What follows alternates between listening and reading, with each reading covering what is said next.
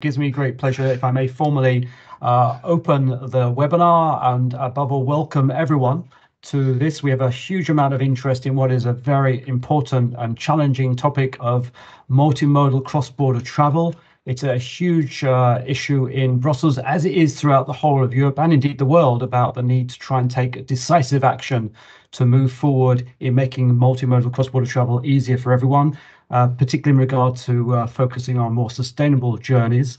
This webinar hosted by BT4E Europe is being recorded. As you probably all know, BT4E Europe is the European network of business travel associations, and this event is supported by Visa, who've made it possible. I'm Mark Watts. I'm a former member of the European Parliament, and it's my honor today to moderate this webinar on behalf of BT4E Europe. We have two amazing, fantastic participants, Jakop Dalunde, MEP, who is a member of the European Parliament and sits on the Transport and Tourism Committee, where he's been very active in this mandate. Welcome, Jakop. We also have Frederick Hermelen, who is the BT4E Europe's in-house expert on multimodal cross-border travel, and is also the General Manager of the Swedish Business Travel Association. Welcome to you, Frederick. We look forward to hearing from you both your opinions on what next for cross-border travel. But before we do that, it gives me also great pleasure to invite Patrick Diemer to say a few words in regard to the mission of BT4E Europe. Over to you, Patrick. Thank you very much, Mark. BT4E Europe is the European network of business travel associations, which traditionally have been very strong in advocating business travel interest in the various countries across Europe. And 2 years ago, we came together from various European countries to form this association in Brussels to give business travel a strong voice when legislation is being made in Brussels. Of course, we all understand that the pan-European legislation is ever becoming more important for every aspect of our lives, and business travel is just one of them. So we felt that the voice of the buyers of business travel in particular need to be heard in Brussels, and this is our raison d'être, the raison d'être for BT4E Europe. We have two main priorities we follow, and both come together nicely today at this webinar. One is sustainability. We promote and we want greener business travel. And the other one is digital transformation. We would like to use the technology to make business travel easier and with less paperwork and with less administration. And here I close it. And thank you very much for giving me the opportunity, Mark, to say a word. Well, thank you so much, Patrick. Patrick Diemer there, who's the chair of BT4E Europe on BT4E Europe's mission. We're now going to start our discussion with Jakop and Frederick. But just before we do, just remind everyone, we want this to be as participatory as possible. You can use the Q&A function to submit questions to our experts. I encourage you to do that. We already have plenty of questions, but it'd be great to get your comments included in our discussion too. We've got just under the hour to discuss what is, as I mentioned earlier, a very important subject. But before we get into that, there was some discussion in the introduction about Jakop Dalunde and your time here in Brussels. And there's been as you know, you've got a big fan base, people following your work in the European Parliament, as a Swedish MEP, but also very active on the Transport Committee in particular. But unfortunately, we understand your term as an MEP will be coming to an end very, very soon. Perhaps before we talk about MDMS, could you perhaps look back briefly about your agenda, why you came to the European Parliament and what you think you were able to achieve, Jakop? So I ran for the European Parliament 10 years ago, back in 2014, on trying to fix the European railways. That was why I ran, and that was what I've spent most of my time doing. And while there, of course, are many colleagues who are also interested in fixing Europe's railways, there hasn't been too many of us focused on the specific issue on multimodal ticketing and making it easier to book train tickets cross-border and solving that puzzle. And so that's what I've spent a lot of time doing in the previous mandate. we had the commission proposal on rail passenger rights, which was mainly targeted towards coordinating and harmonizing European legislation and regulation with regards to delays and making sure that the passengers are compensated after delays. But we actually managed to increase the scope of that legislation, at least in the Parliament's position, introducing language mandating all Europe's railway operators to have open ticketing systems. However, that died in the trilogues when the council didn't have any appetite. But what was interesting was that the Commission took notice in the language introduced by me in the Parliament's process, and they knocked on my door and said, "Jakop, we actually like this, and we're going to take a swing at it during this term." And therefore, we hoped that that language would have been included in the Commission's proposal for MDMS. But from what I understand, there was quite a bit of internal decision-making within the Commission, with various commissioners pulling in different paths. And in the end, we didn't have a proposal at all. And for that, I'm quite sad. But I do hope that we will have progress on this issue in the next mandate.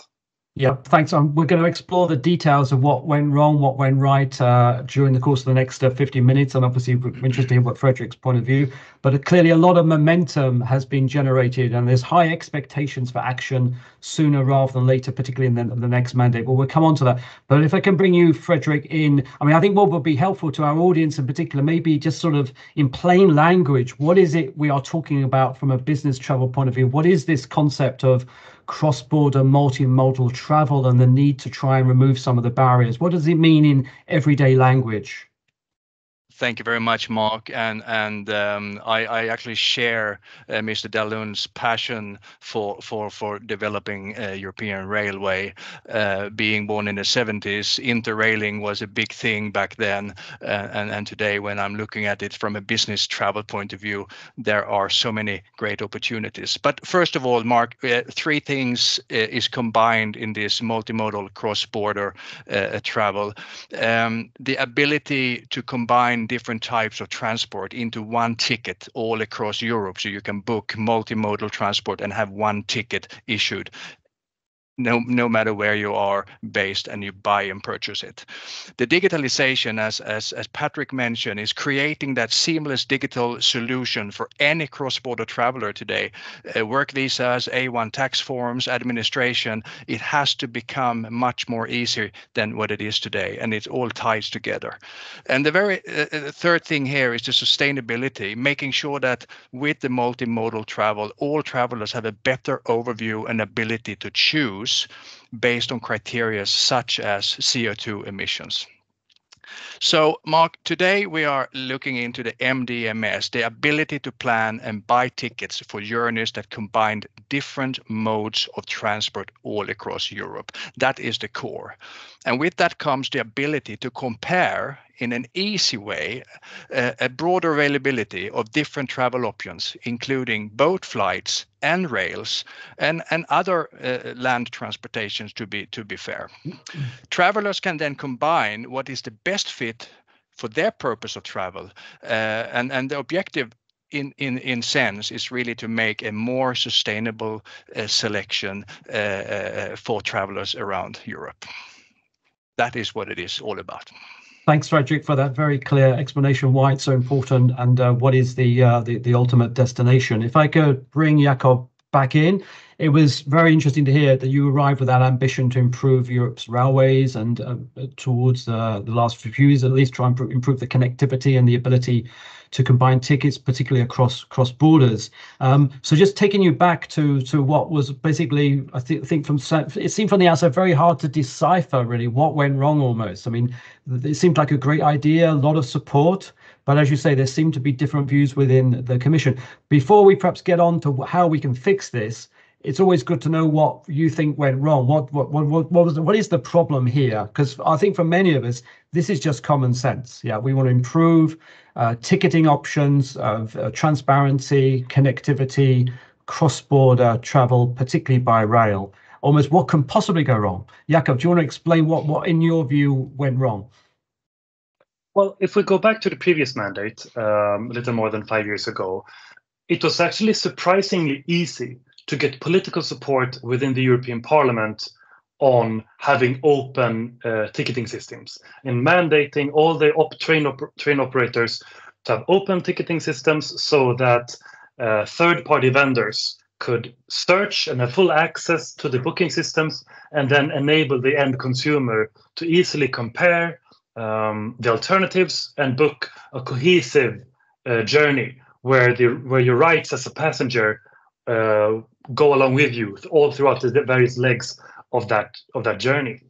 Because when I mentioned this issue to my left-wing colleagues, they were all in favor because they thought it would benefit the consumer and it would benefit railways. More railway traveling. And when I spoke about the issue with my right-wing colleagues, they saw it as market policy, competition. So everybody was in favor. And my amendment passed Parliament quite easily, surprisingly easily.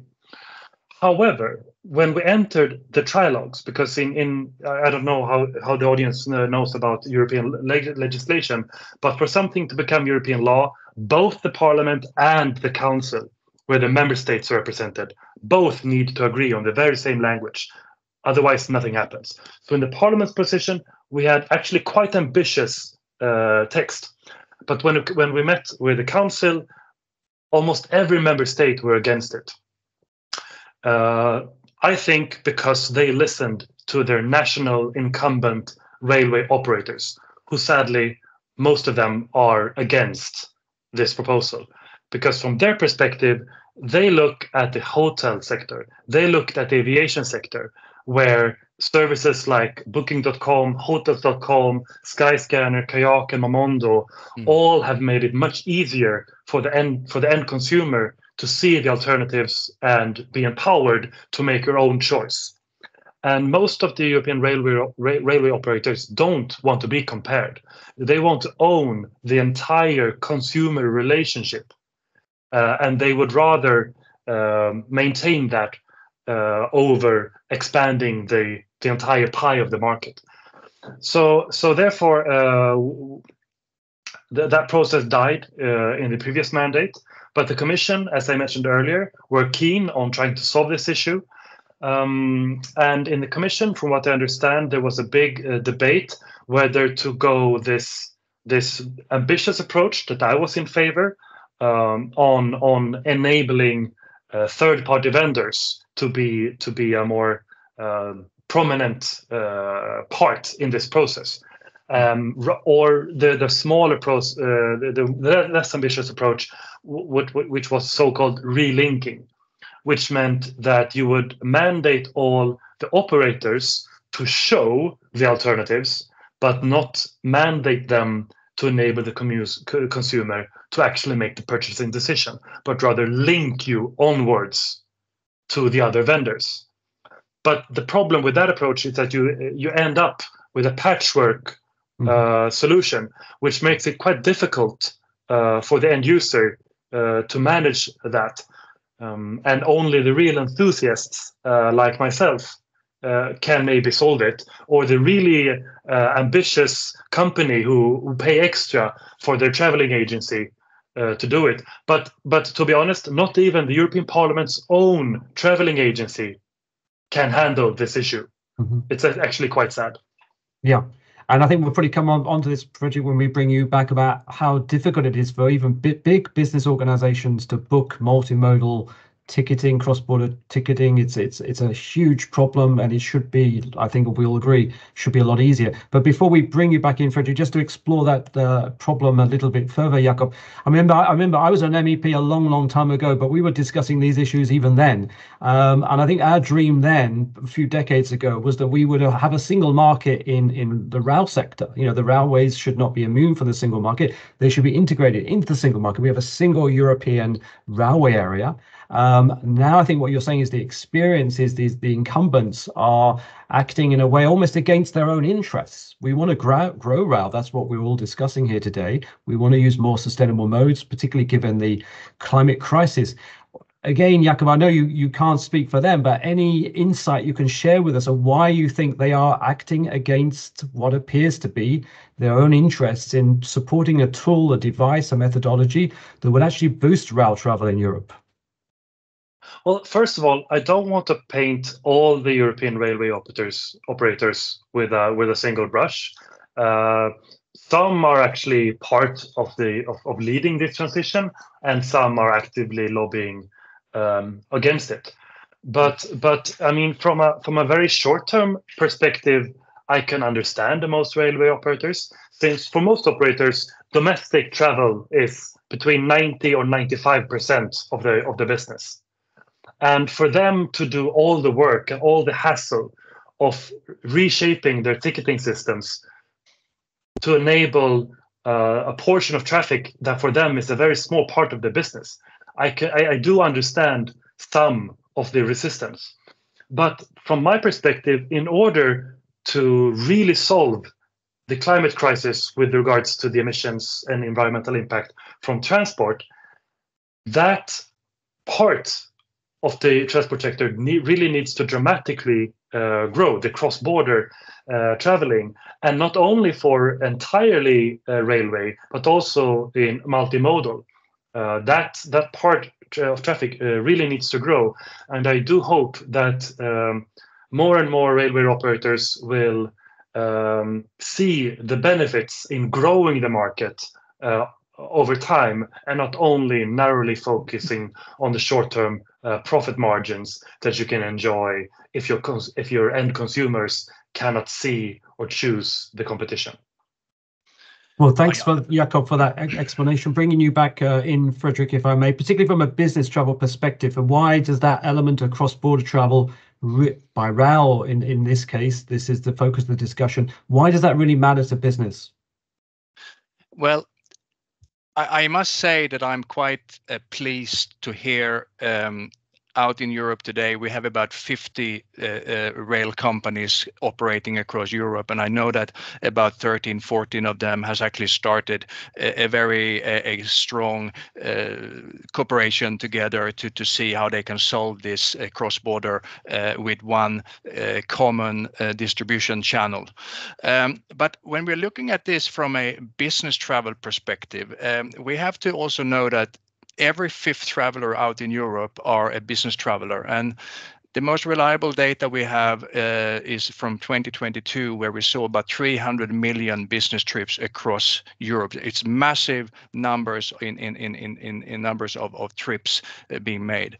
We also know that a lot of the railway companies are running today at 95, 96% capacity. So they actually are already maxed out in what they can do. Others are in much lower, and they are of course fighting to get more traffic in different ways. But in order to steer this for the greater benefit in the future of having a better selection and for the environmental process to become much better, we have to start somewhere. And I believe that looking at this from a business travel perspective, 60% of business travelers are today, by statistics, booking via a managed channel. There is a policy, there is a travel agency, there is a system set up, and they can load all these products and services that they would like to have into their online booking tool. And with that integration, it makes it easier to plan and execute a complex travel itinerary. And for the business traveler now, with the CSRD emission data report, many companies are driving extensive Tier 2 reporting, and they are forcing their business traveler to make the best sustainable choice for their travel. So we do see a big shift in the desire of booking the right product.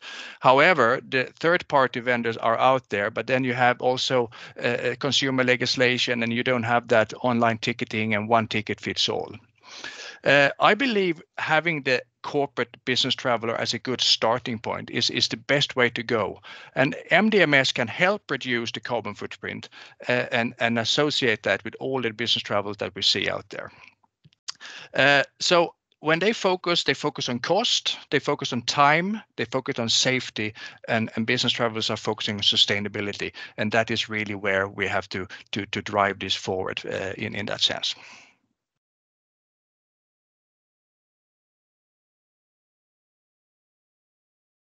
Thanks, Fredrik. No doubt the discussion will continue. I do invite everyone to submit any questions via the Q&A function. But if we can now, based on that understanding, better understanding, at least I have, of how important this is, Jakop, but also some of the hurdles it confronted in the last, this current mandate. And as you say, Fredrik, how important it is to the business sector, indeed how important business is to the transport sector, and how you want to drive modal shift and change to more sustainable options. If we can now look to the future, to that new mandate, we have elections coming up in June across Europe. Turning to you, Jakop, MDMS now is firmly, sadly, sitting on a shelf. But do you think, given what we've all been saying, how important this is, do you think it will be a priority for the new parliament? And it looks like it has been for the last one. And will it be a priority for the new Commission, despite all the hurdles it's encountered this time? A bit of crystal ball gazing, I know, but it's still important. Well, I truly hope that that the European people will elect members of the European Parliament who will care deeply about this issue and who are passionate on it, because this is an issue where you not only need to be sort of convinced, you also need to be dedicated, because it is an issue that needs passionate sponsors, actors who are driving it, because otherwise it risks flying beneath the radar, because most people aren't even aware that this issue exists. When I speak with colleagues in the European Parliament who are generally in favor of making it easier for people to make sustainable mobility choices, because I mean, most people who travel by rail do so domestically, and when you're going cross-border, generally you're choosing aviation. So most of my colleagues are not even aware that this is an issue that needs to be solved. So we need to elect members of the European Parliament who care deeply about it, who are passionate and have knowledge on it, and who will then in turn demand it in the future Commission. Because after the elections, there will be hearings where incoming commissioners will have to face scrutiny by the Parliament. And I hope that there will be members of the European Parliament who will demand from the incoming Transport Commissioner to promise ambitious MDMS legislation during next term. Yeah. Well, and I think that's very, very clear. I mean, remind everyone, we have, I think, Europe elections 6th and 9th of June. Incredibly important issue for Europe, particularly given the current geopolitical situation, but also incredibly important also for the business community to maybe get across some of these messages during the campaign and to candidates that this issue doesn't need to sit on the shelf. It needs to be addressed as a matter of priority. Maybe bring you in Fredrik, about, I mean, businesses obviously traditionally don't particularly like getting political, and obviously not party political, but I guess this European election to some extent and this new mandate matters to you more than ever before, because you want this issue fixed as a priority. Do you want to maybe just explain what you're hoping for in the next mandate? Well, we are a whole bunch of organizations, associations, and companies around Europe who has several times been in Brussels to talk to different commissioners and to people who we believe are the stakeholders for the future. And one of the very positive thing is that everybody seems to accept and know that this is a part of the future. It needs to be, it makes sense, it's relevant. That is very promising. What we very often encounter in that situation is that we get a lot of devil's advocate questions about what if, and how can this be done? So it doesn't really matter how well equipped we are, there is always going to be more questions. But I believe that the dialogue moving forward is the most important, and also that we are looking to break through that first sense of making a decision to start changing something. There are so many great forces out there and so many great proposals on the table where to start. We have also seen some of the countries in Europe starting to consider banning flying on certain city stretches where train is a better option, like 2.5 hours of train ride, then you have to choose the train. And there is so many different ideas and thoughts around that, but and probably banning is not the right way to go down looking at it. But my hope for the next term is to continue the dialogue, get a crack on a first decision to move in the right direction, and then we will start leading on from there. Okay. Well, thanks, Roger, for what your hope is for the next mandate. Obviously, we're going to explore that a little bit more. But just coming back to you, Jakop, on one of those devil's advocate questions that I know gets thrown to us, thrown to BT4E, and that's basically you should only really intervene when the market is failing, and the market isn't failing. And in any event, it's better surely to have a voluntary solution to let the market drive this change rather than having an overburdensome regulatory approach. Now, that's not necessarily my view or BT4E's view, but I'm paraphrasing what is often said by some of the critics here, that they may be dressing up vested interests, but they do nonetheless have a coherent argument, do they not, Jakop, that where there is market failure, isn't it better that the market in the first instance corrects that failure? I mean, I would love nothing else than to not have to be a politician. I would just love if everything in society would just solve itself without regulation. I could go fishing or skiing or do something else with my life, but unfortunately, that's not the case. And yes, some operators are starting to move in the right direction, seeing where the wind is blowing, realizing that eventually there will be regulation. So let's get in line for that. At the same time, seeing a more strong customer interest and wanting to be perceived as a leader and thrive in a society where we travel more sustainably cross-border. But it's going too slow, in my opinion. Of course, the ticketing issue is not the only thing standing away for more sustainable choices. We still have the issue that the less sustainable modes of transportation are not yet paying for their environmental impact. However, that is changing now. The ETS revisions, the decisions that we are taking during this mandate, which puts a stronger CO2 price on the emissions from aviation, from shipping, from road transport, that will start to have effect, and the pricing will start to become more fair. Then the ticketing issue becomes even more important to make sure that all those who want to travel more sustainably and benefit in doing so also economically will have the possibility to do so. But I really hope that we don't need regulation. But sometimes regulation can actually create a better functioning market. Not always, but sometimes regulation can be in service of a functioning market, and I do believe that this is such a case.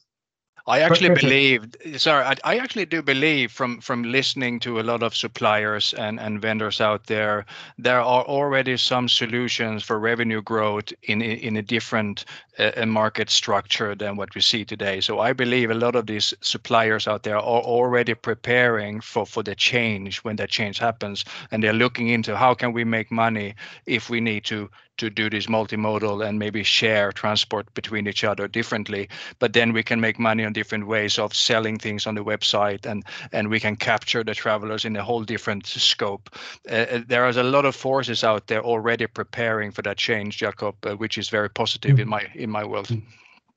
I was going to thanks for that, Fredo. We've got a couple of questions in the chat function that relate to how we can push this forward. I mean, one of them is, what can people like BT4E, an association, what can BT4E and associations like BT4E do to make sure this issue gets the attention it deserves in the next year and indeed in the next mandate? But also we've got a question on the chat or the Q&A. What can we as travel managers do to put pressure behind getting MDMS high on the agenda? I mean, Jakop, you already referred to the election campaign, that's important, but what can we do regarding DG Move and those European Parliament hearings? I mean, are there practical things for citizens and organizations, companies and associations, how they can get involved in this campaign? Are there practical things, you know, where are the, I think one of the challenges is often people don't know they have a voice, but they don't know how to exercise that voice. EU seems very complicated, very remote. What would they, from a practical point of view, a bit of advice, Jakop, what could they actually do? Well, from my point of view, this is an issue that is really about the attention. If we want this issue to move forward, we need attention on it. Because if I've learned something of my 20 years in politics, is that the bandwidth of decision making is not endless. A political organization cannot tackle all issues at once. And just look at how the war in Israel and Gaza is taking focus away from the conflict between Russia and Ukraine. The political system cannot do everything at once. So if we want this issue to move forward, we need more attention on it. We need to have more events organized on the issue. We need to invite leading candidates from all the parties all over Europe to events to be questioned on it, to need to take a stand on it, and to realize that this is an important issue, and make them promise to deliver on it. So it's really an issue that requires stakeholders to reach out to members of incoming members of European Parliament and incoming commissioners in this election campaign and also after the election. Well, there we are. Clear advice there from Jakop, which hopefully those that put the questions into the chat and the Q&A will heed. Fredrik, you want to come in on that? What BT4E and others can practically do to help, and also travel managers, which was the question in the Q&A. The beauty with the travel managers and the corporate side of this is that it is mandated in a way that we actually do have associations, we have members, we have voices, and those voices are identified. They're identified with data and spend. We understand how much money this is about. We understand how many people this will be affected by. And I also strongly believe that if we can get that unified voice from the associations and companies to raise that voice, we want this, we see this benefit, this would be good for us, then I would believe that suppliers and companies out there would listen and start making those changes. Combined with Jakop's broader activity on making the headline and the focus on the topic. Very clear advice, and obviously a good consensus there between both of you. Another question that's come in on the Q&A is, are there lessons we can learn and apply from the aviation industry, who are much more active in terms of, obviously, as Jakop said, it's often the mode of choice is you go for the plane. Why has aviation managed to tackle this issue and become more integrated in a sense? Are there aspects of aviation we could learn from and apply them to rail? Either of you want to tackle that one? And again, as someone on the business side, what is about traveling by air that's so much better in terms of the booking and the integrated systems? We have to look into very quickly. That is a fantastic question, by the way. Thank you for asking that, because aviation is a multi-complex industry run by companies with a strong revenue focus, of course. But what they don't have in that sense, they are not bound to the railways and the infrastructure that the rail companies have. So it's a whole different infrastructural setup. The air is free. You need the airports and the hubs to feed that infrastructure, but the railway is a whole different and much more complex setup. I do believe we see changes in the aviation right now as well. We are changing the NDC, the way we distribute and make bookings, the way we sell airline tickets and services is now changing. That creates a certain buzz in the market and of course uncomfortable, but it will be better eventually. I do believe there are great synergies technologies for train and air to be looked at, and maybe for the train to be more modern and start looking into that. So yeah, it's difficult, but it's a great question. We have some more coming in. Jakop, I don't know whether you want to weigh in, particularly on the role of IATA and whether their model should be followed. We've got other people coming in on the chat. It's generating quite a lot of debate, which is good, saying maybe IATA is not the neutral body that some claim it to be. But any views there on Jakop on aviation, the IATA model, and whether or not we can adapt some of their success in providing people with easy to access ticketing solutions. There is a point that, though, again, it's coming on the chat. Yeah, but what about the carbon footprint of all that? Should be more transparency on that. And I know there is the Counter Emissions EU proposal going in or going through the Parliament at the moment, which might address that issue. But yeah, Jakop, any view on aviation, learning lessons from IATA? Well, I think part of the reason why we solved this issue in aviation, but did not in railway, has the background. If you look at the situation in the 90s, when we changed, both deregulated and regulated the aviation sector to be more competitive and to have more competition, was that for most consumers, when you travel by rail, you travel within a member state, and in most countries you have a single railway company that takes you all the way. So the need to have regulation that enforces cooperation is quite little. But for aviation, you're going all across the globe, and it's very few aviation carriers that can take you from every single city to every other single city in the rest of the world. Yes, of course, if you're in Germany and you have Lufthansa, you can travel quite a lot. But if you're from Sweden, Scandinavian Airlines doesn't take you all across the world. So it's actually quite natural that there has to be cooperation between the airlines and the need for regulation to make sure that that cooperation is managed in a fair way. And that is the regulation that we had in the 90s, which of course pushed down prices quite a lot in Europe. If you compare the aviation cost in Europe and Latin America, it's dramatically cheaper to go by aviation in Europe than in Latin America, even though it should be more cheaply to travel in Latin America because the labor costs are lower, there's less environmental and social regulation, so it should be more cheaper to fly there. But because of the national carriers in Latin America and the lack of enforced competition and regulation, then it becomes more expensive. And that is this, and in the railway sector in Europe, we are sort of in the same situation that the aviation sector still is in Latin America.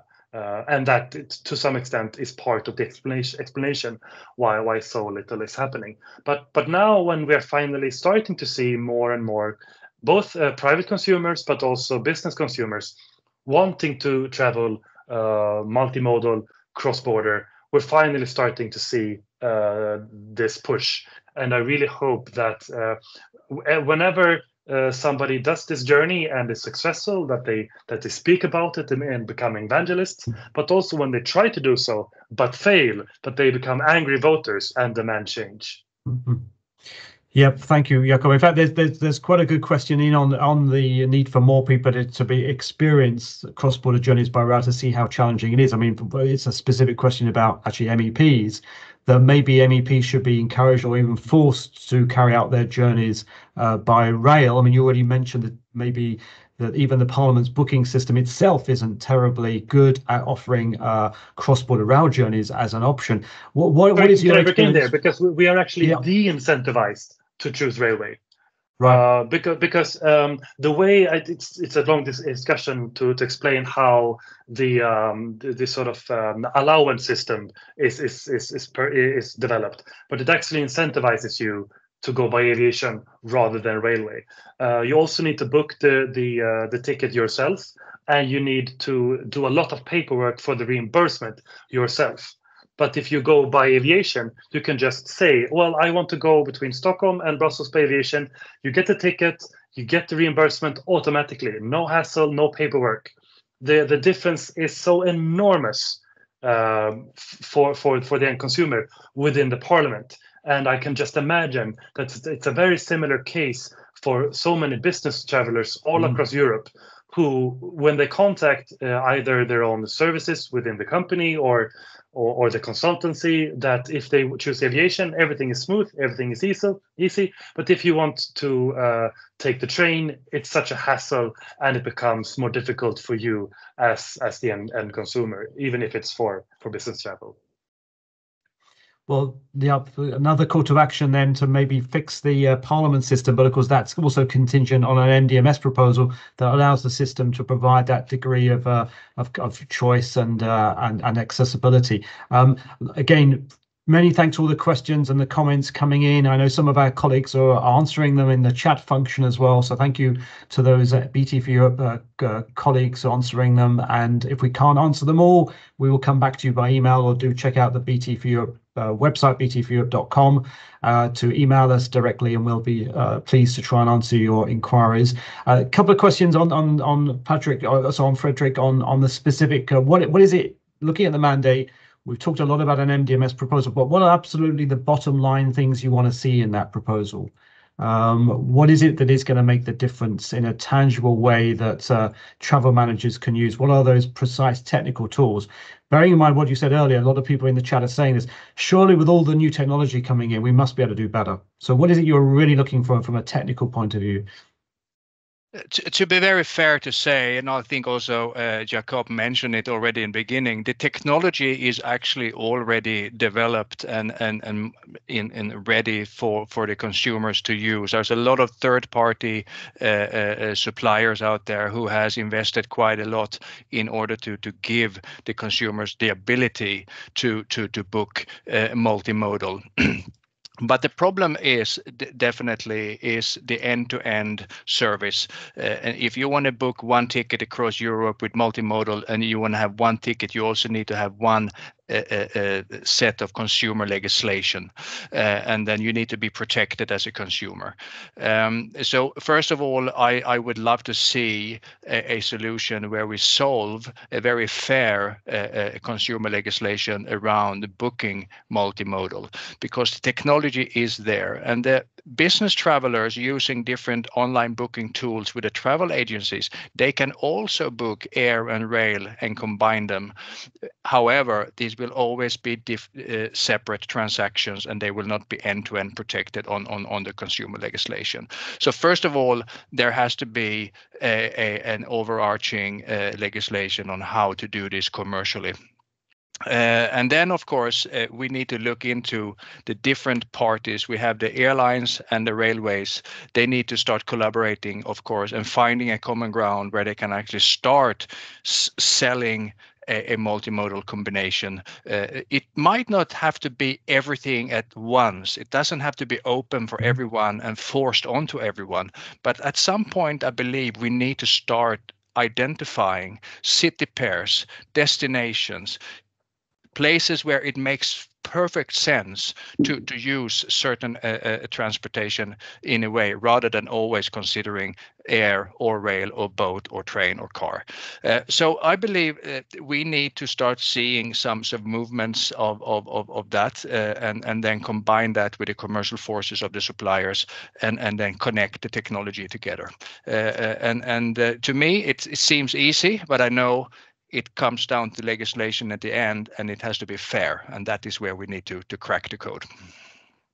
Well, thanks, Frederick. I hope that's answered some of the questions we've had in the Q&A in the chat, in terms of what BT4E is looking for in terms of the next mandate for the MDMS proposal. Specific question, maybe Jakop, you could have, because I think a lot of people don't understand this about often if you want to make a cross-border journey, a multimodal journey, you're relying on 2 or more rail operators. And I don't think anyone is clear really what happens if on journey 1 you're delayed by one rail operator, so you miss the connection on journey 2 by a different operator. When you mentioned there was the passenger rights proposal going through under this mandate, and there was a toughened passenger rights regulation actually came into force under this mandate. I don't think anyone is clear though on what their passenger rights are, and what is a pretty fundamental issue of just a connecting journey across a border. I mean, what do you know the answer to that, Jakop? Maybe it's an unfair question, but why is there a lack of clarity even on passenger rights on the railway? because the agreement that we had in the previous mandate on rail passenger rights, some of it has quite ambitious language, but with a lot of loopholes that enables the railway carrier not to have to follow it if it's too tricky or too expensive and so on, which creates unclarity for the end consumer.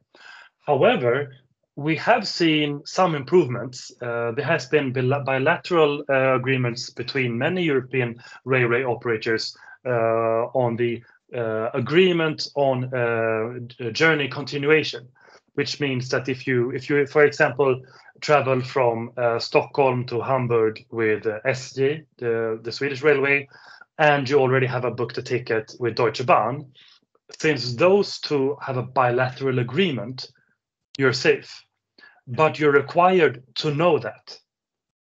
You don't. If the delay happens, there is nobody telling you, oh, by the way, if you have another journey lined up, and if it is with this specific railway company, then you can just hop on the next train, even if it's not the one that you booked. So it's a lack of clarity for the end consumer.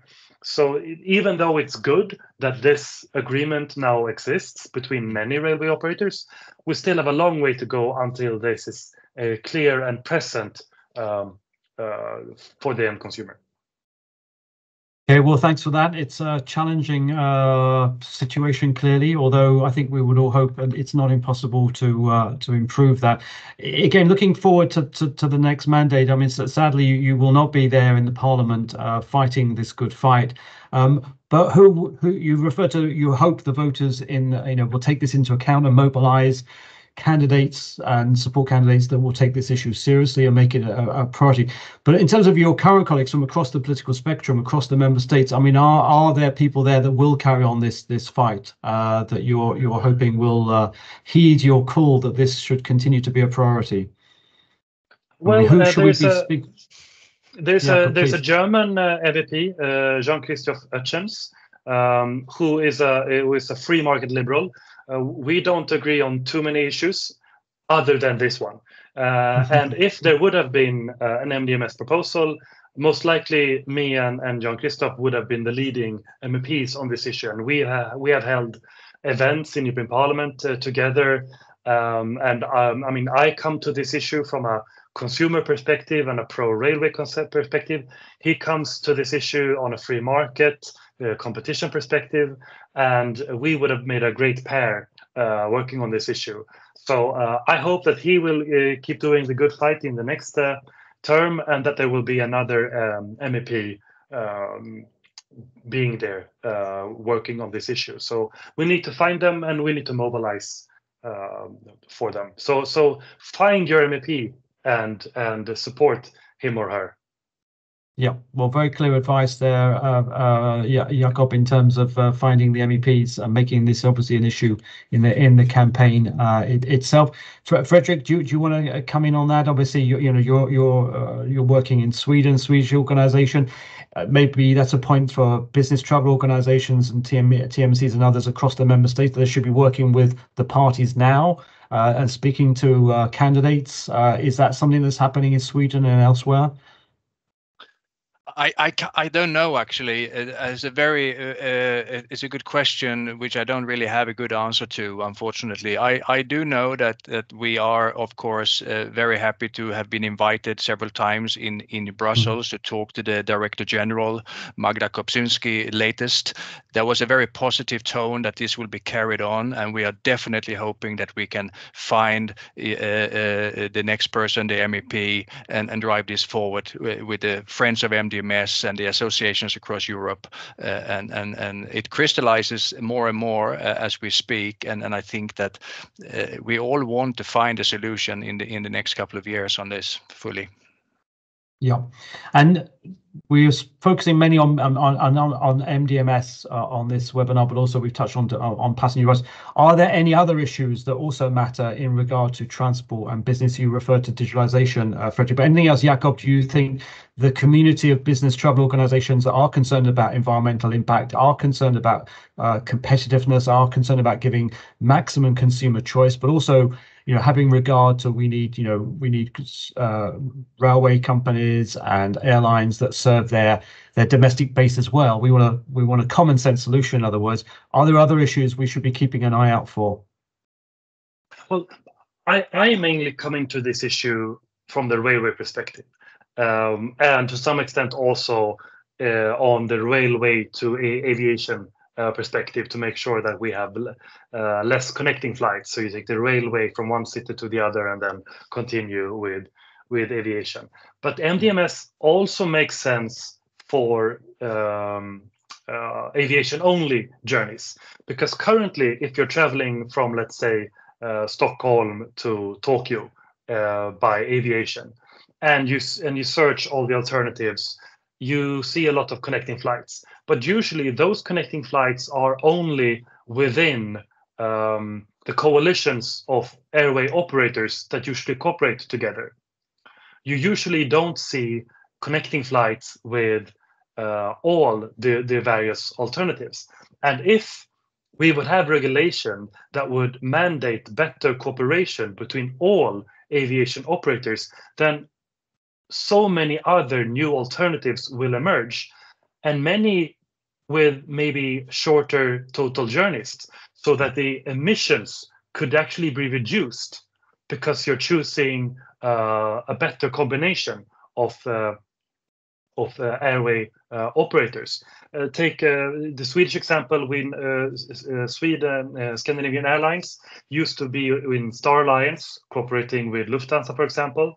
Now they are leaving Star Alliance, joining SkyTeam, so we'll be working with KLM and Air France. But maybe there will be lots of good connecting flights through Frankfurt that people have been used to take from Göteborg or Stockholm to maybe to Asia, and it makes more sense to travel through Frankfurt or travel through Istanbul.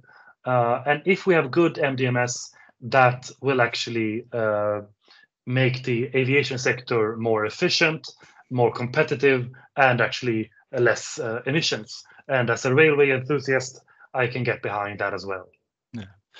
Jakop, I just wanted to add in there, for the multi-choice of aviation, you have the third-party platforms, of course, today, where you can always filter down the shortest route, the best CO2 alternative, and so on. That is the third-party suppliers. But you were talking about going to the direct supplier of SAS or KLM and Lufthansa. I actually like the idea to have to force all suppliers to always show if there is a better solution, environmentally better solution on a city pair that they choose. So if you are doing the Paris-Marseille, you're looking for the aviation, it comes up. If the train is a better choice, it should state, consider the train, or on this stretch you would be saving the planet X if you are taking a different type of transport. We can implement that rule to all suppliers today, to always have to identify a better choice if there is one. That is one of those small steps I'm thinking of where we need to start and break the barrier of changing and doing something, is to add that little label on everyone to say, hey, there is a better choice for this route, consider it. Food for thoughts. Indeed, and again, thanks to everyone coming in on the chat and the Q&A, which is there's a very lively debate going on there on bilateral agreements. For example, someone's posted the CER website link on bilateral agreements, so do have a look there in the chat function. Me.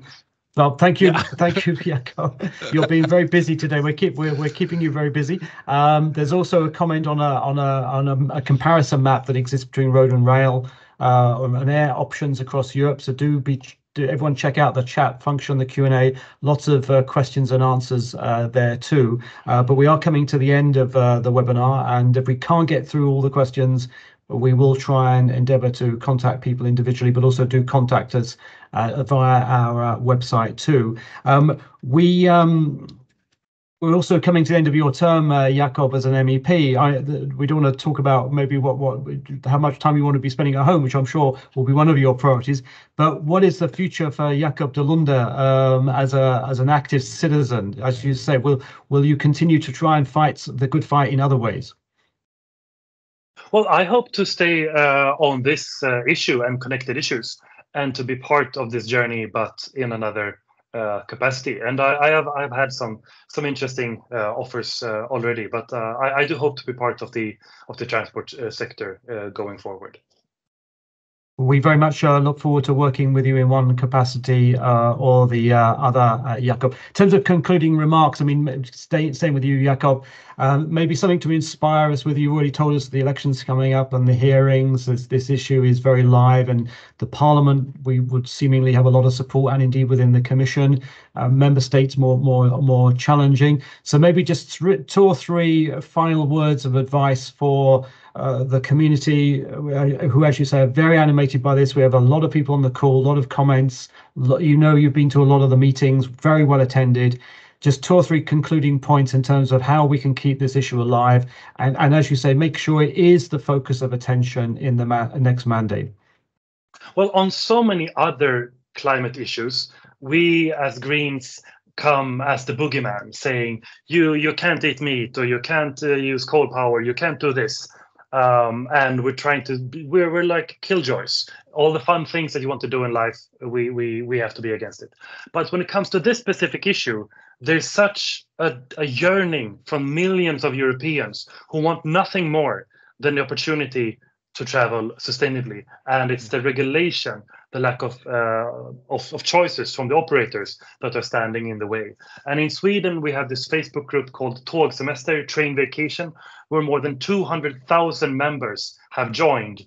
And the question that they're asking is not why is it so expensive to book the railway ticket? They're asking, how the hell do you book the ticket? And if we can just solve this issue, there are hundreds of thousands of Swedes and millions of Europeans that will hop on the next train and make the green transition easier and more enjoyable. Well, thank you, Jakop, for that very optimistic and inspiring note to slowly wind up and conclude this webinar. Fredrik, do you also have something inspiring and optimistic for us to conclude the webinar on, and to rise to the challenge that Jakop has laid down, that a lot of this is something that the citizens really want action on, as I'm sure you do as a representative of the business community, and the business travel community in particular? Yeah, first of all, I would love to connect with you, Jakop, when you are moving back to Sundbyberg in Stockholm in Sweden, and I hope that we can continue to drive this train and development further together. I also want to say a few conclusive words. I'm actually in Umeå today, where I took the train for 4 hours from Stockholm, and I had a most lovely ride. And I'm seeing the Swedish train company here tomorrow to talk about the future and how they will develop. So to conclude is that every time I talk to anyone about this, everyone is positive. It makes sense. This is the way forward.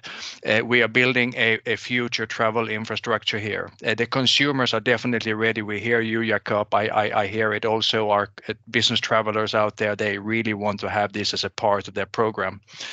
Technology is there. And right now, I believe we have to focus on the legislation. We have to make it fair for all parties, and we have to push the boundaries to make those commercial programs so solid today to loosen up and maybe see different lights and new types of revenues and new commercial values in the future.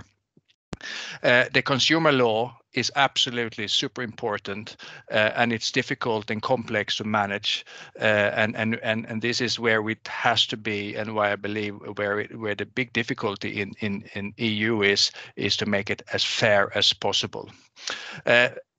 BT4 Europe, this is where we will come in. We will continue to feed EU and the MEPs with insights and great alternatives, and we will continue to work in EU with expert groups, organizations to learn and support the program until we have a solution, until we are launching it and this being put into a good effect. So I'm hoping to see a great development in the next year or two.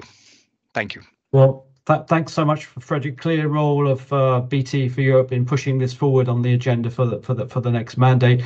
And indeed, this webinar is part of a series of webinars that BT4E Europe are organising to try and make sure these issues are central to the European election campaign.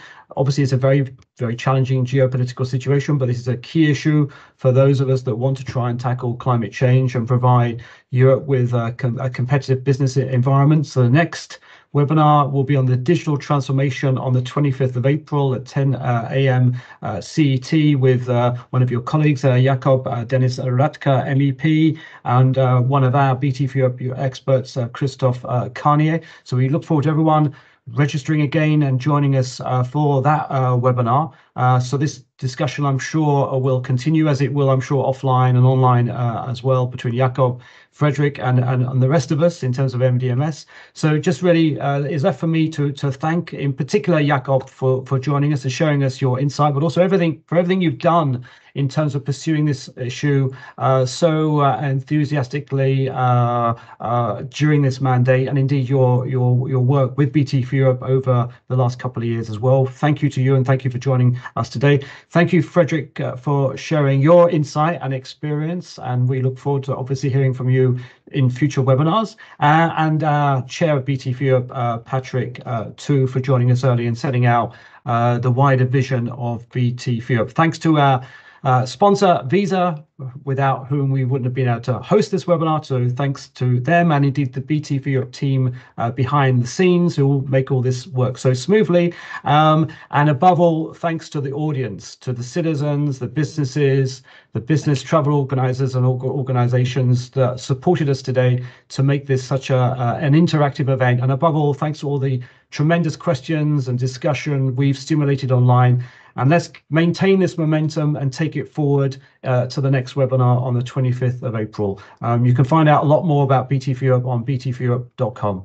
Thanks for your time. Have a good afternoon. Once again, thank you to you all for joining us. Thank you very much, Mark. Thank you very much. Have a great day. Goodbye, everyone. Bye-bye. Thanks, guys. Thank you, Jakop.